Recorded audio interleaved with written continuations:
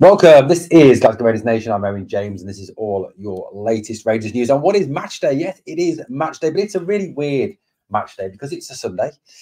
Obviously, we're used to playing Sundays. We're used now to playing on a Sunday because of the fact that, of course, due to the Europa League, we've got a lot of Thursday Sundays coming up. So we know that Saturday, that this is going to be the way for quite a considerable time. And if we qualify for the knockout stages, it's going to continue at least into February. But what makes this a very weird Sunday is the fact that the kickoff against St Johnstone at Ibrox, which we were looking forward to, Ibrox, back at Ibrox Stadium, fantastic place to be, one of the best grounds in world football, is at 8 o'clock on a Sunday. I mean, that is just proper weird on a Sunday. And I think when this was scheduled, because of obviously the Great Glasgow Run or the Great Scottish Run or whatever it's called, is taking place today. And due to obviously road closures and other things, the game can't go ahead until 8 o'clock. It's a Sunday night, and obviously that restricts travel. It restricts obviously buses, it restricts trains, boats, etc. for Northern Ireland fans coming over. I think it'll affect the crowd. I really do think it will affect the crowd because, of course, 8 o'clock is a very weird time to play a game on a Sunday. I can't really remember a game taking place this late on a Sunday anywhere. I know in on the continent it does it in Italy. I think I remember watching the odd 8 o'clock kickoff in the Derby dell'Italia, that was the Inter Milan Juventus derby once, I think, kicked off at that time once on a Sunday night. I think I remember watching that on the old Gazzetta Football Italia on a Saturday. Those of you who remember back to the days of that that wonderful institution of James Richardson and Gaza creating havoc on a Saturday morning and a Sunday afternoon for you. Yeah, 8 o'clock's a really weird time. Obviously, that means it finishes at about 10 o'clock. It's a Sunday night. A lot of people have got work the next morning. So it's far from ideal. It really is far from ideal. So, I think there probably could have been another solution found. This maybe switch the fixture to St Johnstone, and some other solution could have been come up with rather than playing this game at a ridiculously long time, 8 o'clock. I mean, I suppose it has the benefit if it gives Rangers players more time to recover after Thursday night. Obviously, St Johnstone have had a full week to prepare, having not played in Europe during the week because they're not very good. But it does give Rangers a chance to obviously, rest, get back at it, and perhaps have a training session or two, a recovery session and a training session ahead of the game.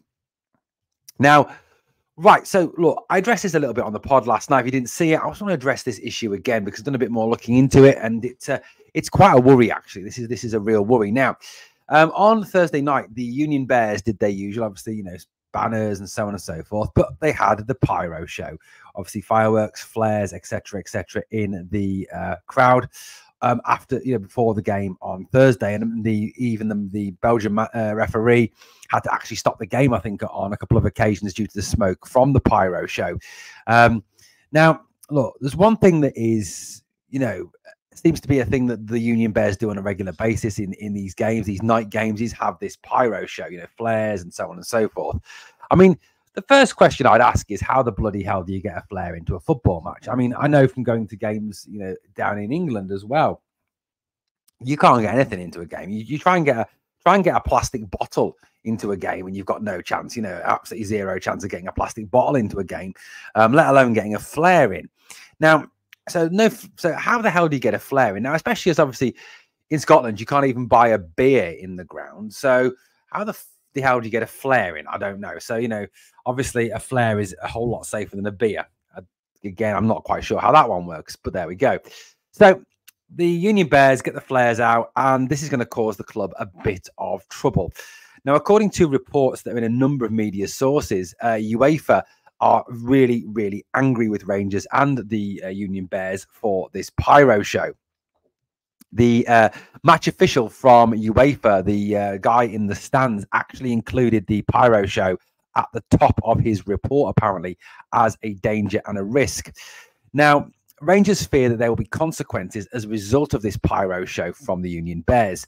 Servette, Gala, and a number of other teams have suffered big fines and have had parts of their ground closed as a result of their fans using pyrotechnics during games. Just this season, Servette, yes, remember them, we played them in the Champions League qualifiers last season, had a €43,000 fine and had large sections of the end where the pyro display took place closed by UEFA for future European games, and not just one. I think it was a couple of games. So Rangers obviously are sweating now on the situation where where UEFA could, in effect, fine Rangers money, but not only fine Rangers money, but also close parts of the stands. Now, obviously, given the whole Copeland Road debacle, where the stand obviously wasn't ready for the start of the season, then only part of it was able to be used against Dundee. Shutting a stand again, but this time not because it's being worked on, is just going to be, ridiculous. Now, if this happens, it's clear to see that the Union Bears, and look, I've got nothing against the Union Bears. They bring a lot, colour. They bring fantastic tifos. They bring fantastic noise to all the games. Have cost the club money and are going to cost the club more revenue when parts of the ground are closed down. Also, the fact that Ibrox on a European night is a 12th man. When Ibrox is rocking on a European night, there is very few grounds in world football like it, that match up the atmosphere and the intensity, and in effect gives the team a 12th man. Now, it looks likely that Rangers will be fined €43,000 and looks likely that parts of Ibrox will be closed down, given case precedent. And like I said, the precedent is in similar circumstances to these. Servette had parts of their ground closed and were fined. Galatasaray the same. I think Besiktas were also there. There's a number of other clubs as well have suffered consequences for their pyro displays. So it does look like there will be a sanction for some of these European games at Ibrox. Now, given the fact that we have 4 games and, something we do need to do is bring in extra revenue to the club, meaning that, shutting parts of the ground is going to cost the club money. The fine is going to cost the club money as well. Look, I just genuinely think that some fans need to be a lot more sensible with what they think is and isn't acceptable at a football match. Yes, they look lovely. Yes, it's nice.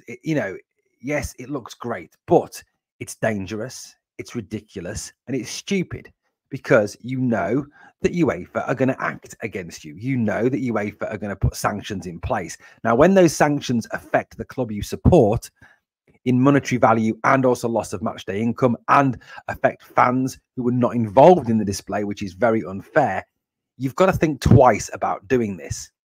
So, I would call on the Union Bears not to do this again. Please don't take pyros into the games. Now, just forget about it. Bring your tifos, bring your scarves, bring your flags, bring all those things, but don't bring flares, fireworks, any of those things, because it's just going to end up costing Rangers money. And this is a club you say you love. Do not cost them money. Do not cause them to have parts of their ground closed down that affects the atmosphere, that affects the attendance, that affects those that weren't involved, and will also affect the players as well. Not having that huge support behind them in difficult upcoming games. We have got games at home that are going to be difficult. Tottenham at home, for example.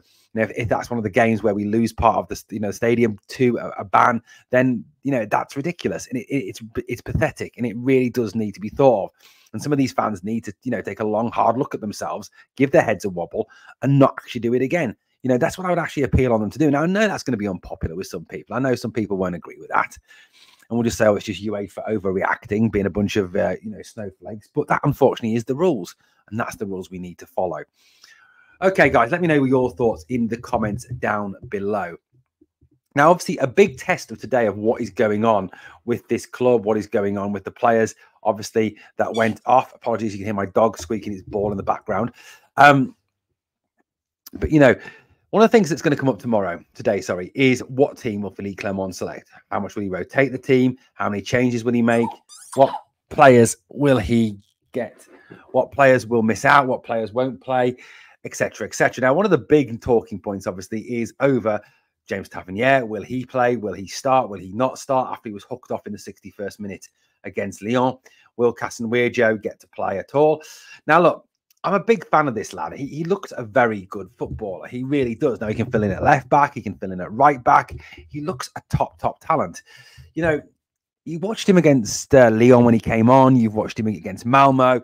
He looks solid. He looks big. He looks quick. He tracks runners well.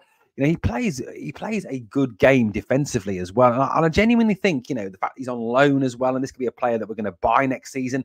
To take a well-rounded decision, you need to put him in different circumstances against different teams, European, the Old Firm, this game today against St Johnstone, and have a look at him. And for me, I really want to see Casanwejo start at right back today in today's game. I don't think he will. I think that the manager will stick with Tav at right back. I genuinely do. But Casanwejo, for me, has done more than enough to be selected in this game. And for me, this is one that we really do need to get right. Now, the other one, obviously, is around Yanis Hadji. Now, obviously, Yanis Hadji has just come back into the first team squad. I honestly feel that, even though he's just come back into the first team squad, he has played B team minutes. He has trained with the B team all season. So he does have some match fitness. Now, obviously, I know that B team football, the under 21, under 18 football, whatever it's been that Hadji's played in, it doesn't carry the same intensity, the same aggressiveness, the same pace as A team games. That's just the way things are. I get that, understand that. But, if Yanis Hadji is to get back to his full sharpness and is to get back to full match fitness, he's going to get that by playing minutes. Now, look, Tom Lawrence is injured, okay? Tom Lawrence is out and he's injured. Now, whether he returns, we don't know. But if Lawrence is not able to play, I would honestly start Hadji. Even if he can only play 45 minutes, 50 minutes, an hour against St Johnstone, get him out there, get him playing, get him back in the team, get him reintroduced to the team. This is a lad who can unlock defenses. This is a lad who can see a pass. This is a lad who can have a little moment where he can move himself into space,